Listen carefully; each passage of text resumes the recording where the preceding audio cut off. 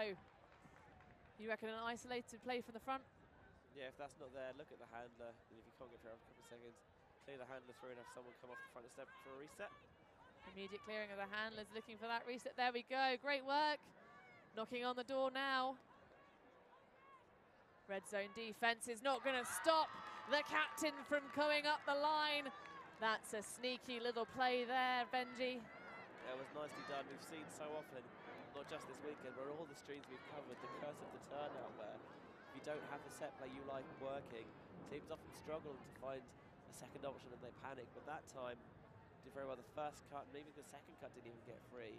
But they did eventually find the cut they wanted, and they stayed patient to hit it, and then nice continuation building from that to score the goal. Well, I really like the use of the handler reset there, immediately just going straight up the line, clearing out, allowing the other handler to come in, who then does exactly the same thing to generate that initial pass. And then Grosse Braukmann coming straight through.